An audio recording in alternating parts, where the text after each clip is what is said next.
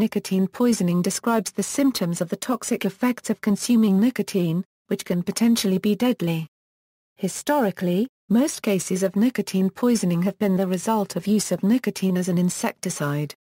More recent cases of poisoning typically appear to be in the form of green tobacco sickness or due to accidental ingestion of tobacco or tobacco products or ingestion of nicotine-containing plants. The estimated lower limit of a lethal dose of nicotine has been reported as between 500 and 1,000 mg. Historical data as between 40 and 60 milligrams in adults and about 1 milligram per kilogram in children. Children may become ill following ingestion of one cigarette. Ingestion of more than this may cause a child to become severely ill. In some cases, children have become poisoned by topical medicinal creams which contain nicotine. People who harvest or cultivate tobacco may experience green tobacco sickness, a type of nicotine poisoning caused by dermal exposure to wet tobacco leaves.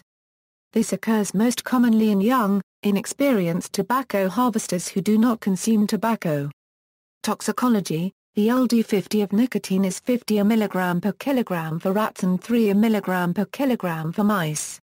0.5-1.0 mg per kilogram can be a lethal dosage for adult humans, and 0.1 mg per kilogram for children. However, the widely used human LD50 estimate of 0.5 1.0 mg per kilogram was questioned in a 2013 review, in light of several documented cases of humans surviving much higher doses. The 2013 review suggests that the lower limit causing fatal outcomes is 500 1,000 mg of ingested nicotine, corresponding to 6.5 13 mg per kilogram orally.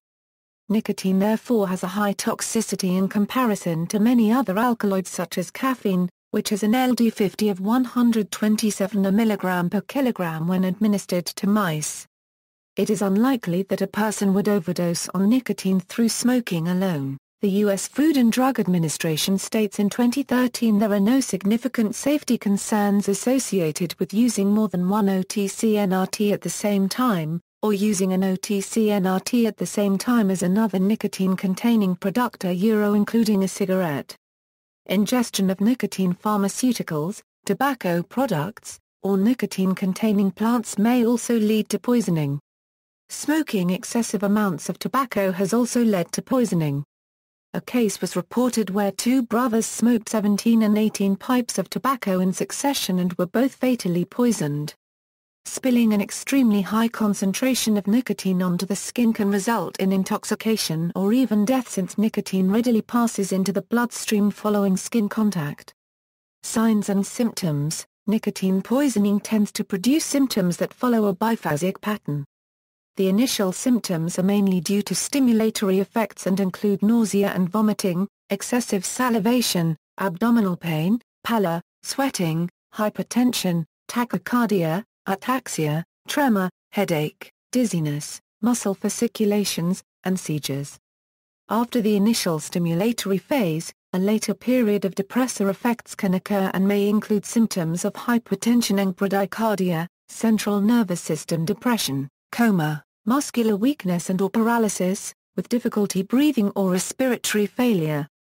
Pathophysiology: the symptoms of nicotine poisoning are caused by excessive stimulation of nicotinic cholinergic neurons.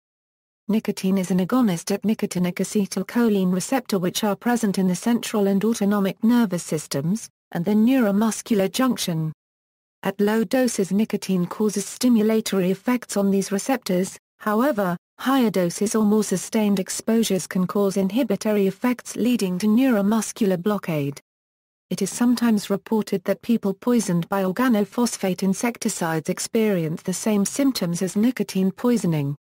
Organophosphates inhibit an enzyme called acetylcholinesterase, causing a buildup of acetylcholine, excessive stimulation of all types of cholinergic neurons, and a wide range of symptoms. Nicotine is specific for nicotinic cholinergic receptors only and has some, but not all of the symptoms of organophosphate poisoning. Diagnosis: increased nicotine or cochinein is detected in urine or blood, or serum nicotine concentrations increase. Treatment: The initial treatment of nicotine poisoning may include the administration of activated charcoal to try to reduce gastrointestinal absorption. Treatment is mainly supportive and further care can include control of seizures with the administration of a benzodiazepine, intravenous fluids for hypertension, and administration of atropine for bradycardia. Respiratory failure may necessitate respiratory support with rapid sequence induction and mechanical ventilation. Hemodialysis, hemoperfusion or other extracorporeal techniques do not remove nicotine from the blood and are therefore not useful in enhancing elimination. Acidifying the urine could theoretically enhance nicotine excretion, although this is not recommended as it may cause complications of metabolic acidosis. Prognosis. The prognosis is typically good when medical care is provided and patients adequately treated are unlikely to have any long-term sequelae. However, severely affected patients with prolonged seizures or respiratory failure may have ongoing impairment secondary to the hypoxia. It has been stated that if a patient survives nicotine poisoning during the first 4 hours, they usually recover completely. References. External links: How Stuff Works, Nicotine poisoning in pets.